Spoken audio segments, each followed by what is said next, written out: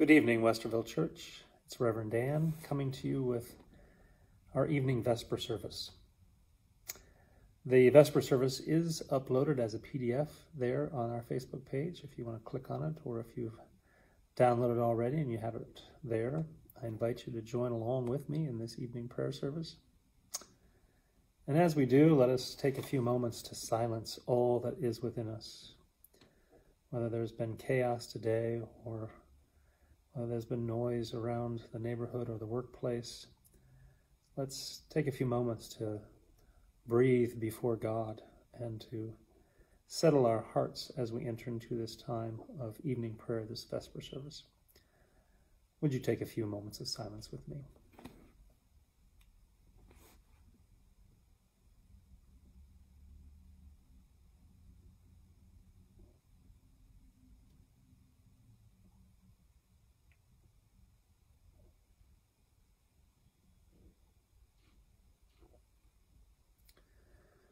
Join me now in the service of light, the opening sentences of the Vesper service.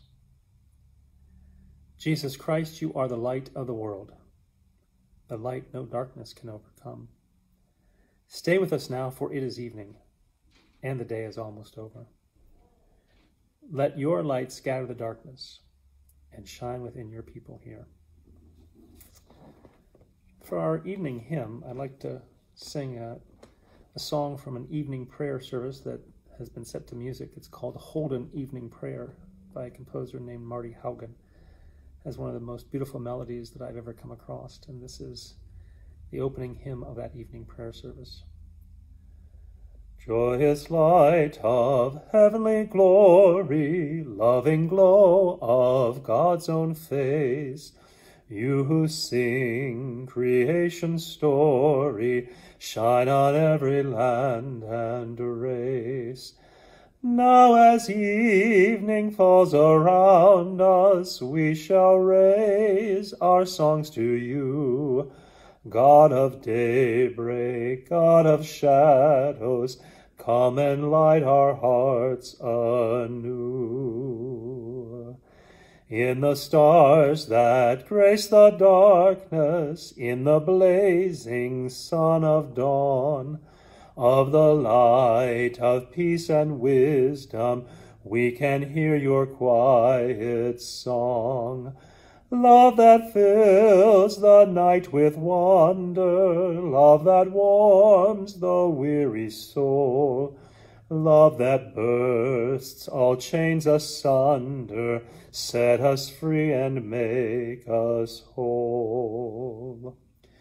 You who made the heaven's splendor, every dancing star of night, make us shine with gentle justice, let us each reflect your light. Mighty God of all creation, gentle Christ who lights our way, loving Spirit of salvation, lead us on to endless day. Now let us join our voices in the evening collect, the opening prayer of the Vesper service. Let us pray. We praise you and thank you, O God, for you are without beginning and without end. Through Christ, you created the whole world. Through Christ, you preserve it.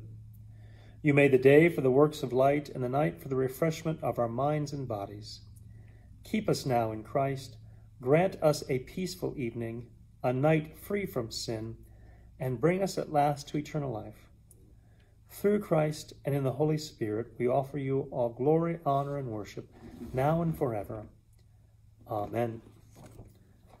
And as we come to a time of hearing what the psalmist says to the church this evening, I invite you to speak with me this invitatory, which invites you and I together to hear the psalm this evening. O God, make speed to save us. O Lord, hasten to help us. Glory to you, O Trinity, most holy and blessed, one God, now and forever. Amen. Our evening psalm tonight is Psalm 15. Hear now what the psalmist says to the church. O Lord, who may abide in your tent? who may dwell on your holy hill? Those who walk blamelessly and do what is right, and speak the truth from their heart, who do not slander with their tongue, and who do no evil to their friends, nor take up a reproach against their neighbors, in whose eyes the wicked are despised, but who honor those who fear the Lord, who stand by their oath even to their hurt, who do not lend money at interest, and do not take a bribe against the innocent. Those who do these things shall never be moved. Let us conclude this time of hearing psalm by saying, Glory to you, O Trinity, most holy and blessed, one God, now and forever. Amen. Evening scripture appointed today by a daily lectionary is from the 6th chapter of John's Gospel. Jesus has fed the multitudes, and he's gone on a long discourse of talking to those who gathered that day about what the bread of life is, the bread of heaven, the bread he brings, the nourishment, the soul nourishment that he brings. And after all of this is said and done, and people are amazed at what this is, he's there with a bunch of people who have been following, including his 12. And he says this to them about this bread of heaven, this bread of life that is his flesh and his blood. He says, when many of his disciples heard it, they said, this teaching is difficult. Who can accept it? But Jesus, being aware that his disciples were complaining about it, said to them, does this offend you? Then what if you were to see the Son of Man ascending to where he was before? It is the Spirit that gives life. The flesh is useless. The words that I have spoken to you are spirit and life. But among you there are some who do not believe. For Jesus knew from the first who were the ones who did not believe, and who were the ones who would betray him. And he said, for this reason I told you that no one can come to me unless granted by God the Almighty. Because of this, many of his disciples turned back and no longer went about with him. So Jesus asked the 12, do you also wish to go away? Simon Peter answered him, Lord, to whom can we go? You have the words of eternal life. We have come to believe and know that you are the Holy One of God. I know these are difficult times, and many question whether God is with us, whether the Spirit is still among us. I was reminded, reading an editorial in a magazine just this morning, about how the most rudimentary prayer there is for us as Christians is, come, Holy Spirit. What could be more easy to pray than, come, Holy Spirit, come in the midst of us, even during these times? And some would question that. Some would question, is the Spirit here? Is God with us? And perhaps it's just in these times, in these disheartening times, that the Spirit is moving, is helping us, is seeing us through. Because the Spirit proceeds from God the Creator, Christ the Redeemer, who reminds us, as we heard Simon Peter said, brings the words of eternal life. Who can we turn to?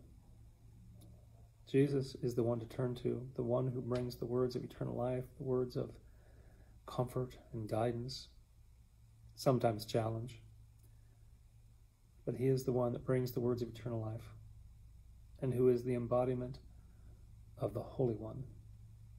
So rest assured this evening, as you hear this scripture, that we too can say with one voice, Lord, whom can we go to? For you do have the words of eternal life. I invite you now into a few moments of silence to ponder these, ponder the words of the psalmist, ponder what's upon your heart in these moments. Let us be in silence.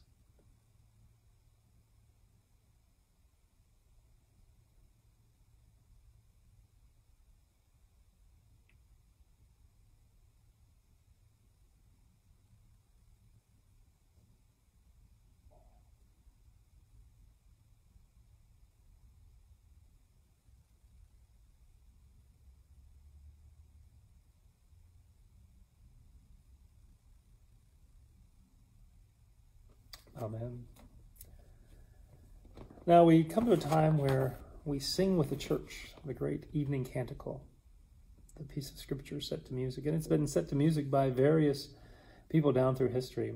And even Marty Haugen in this service I just sang from, Holden Evening Prayer, makes a version of his own out of the Magnificat.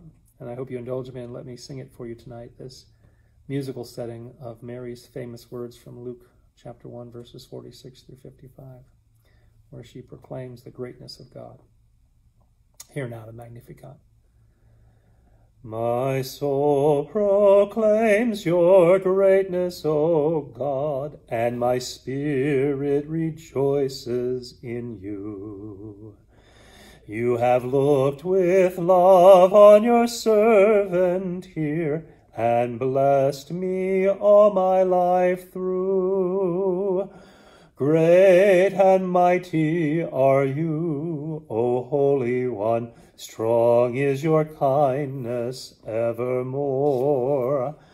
How you favor the weak and lowly one, humbling the proud of heart.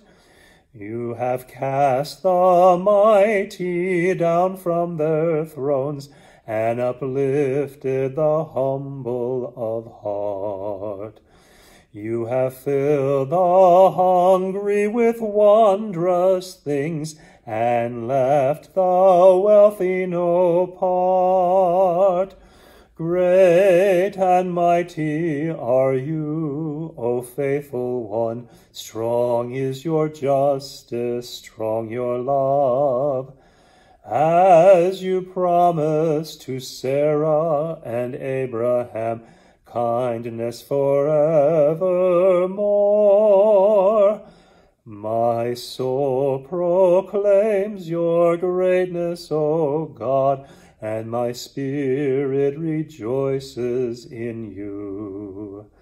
You have looked with love on your servant here, and blessed me all my life through.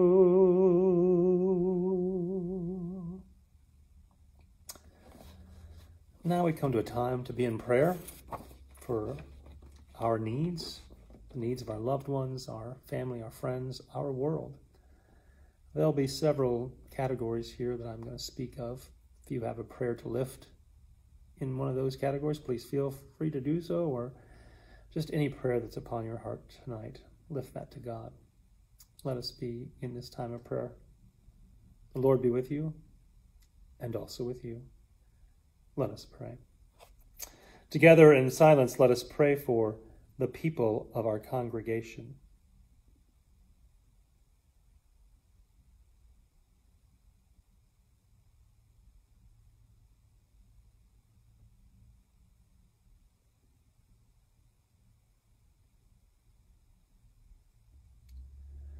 Let us pray for those who suffer and those in trouble.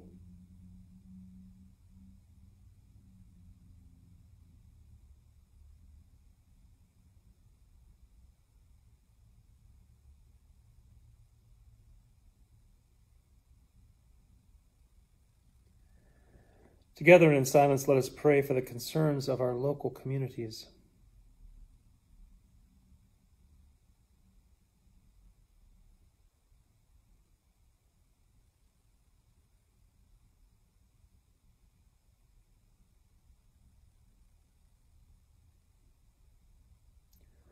Let us pray for the world, its people, and its leaders.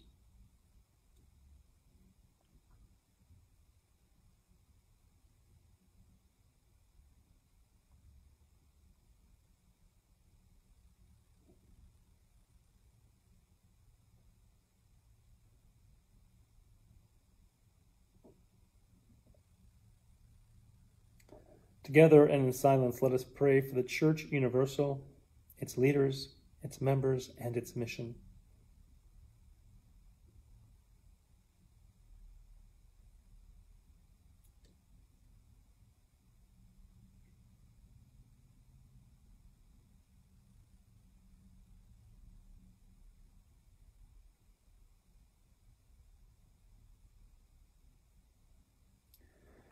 And let us pray for all those who have gone before us, that great cloud of witnesses that now resides on a different shore and in a greater light, that communion of saints.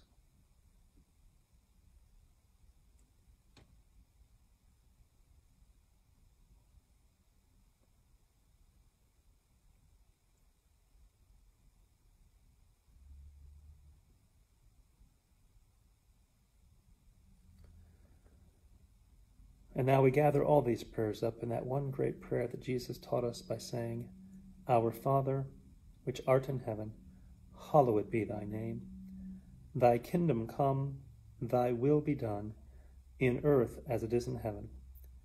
Give us this day our daily bread, and forgive us our sins as we forgive those who sin against us. And lead us not into temptation, but deliver us from evil. For thine is the kingdom, and the power, and the glory forever. Amen.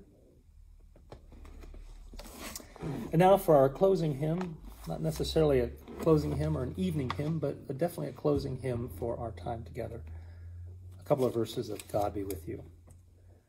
God be with you till we meet again. By good counsel guide, uphold you. With a shepherd's care enfold you. God be with you till we meet again.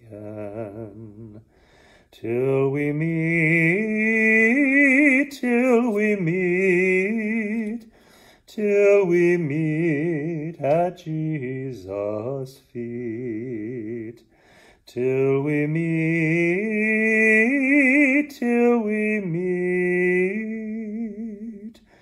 God be with you till we meet again. God be with you till we meet again. When life's perils thick confound you, put unfailing arms around you. God be with you till we meet again. Till we meet, till we meet, till we meet at Jesus' feet. Till we meet, till we meet. God be with you till we meet again.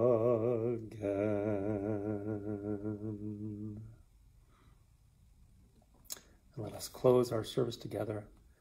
Let us bless the Lord. Thanks be to God. Be well. Be safe.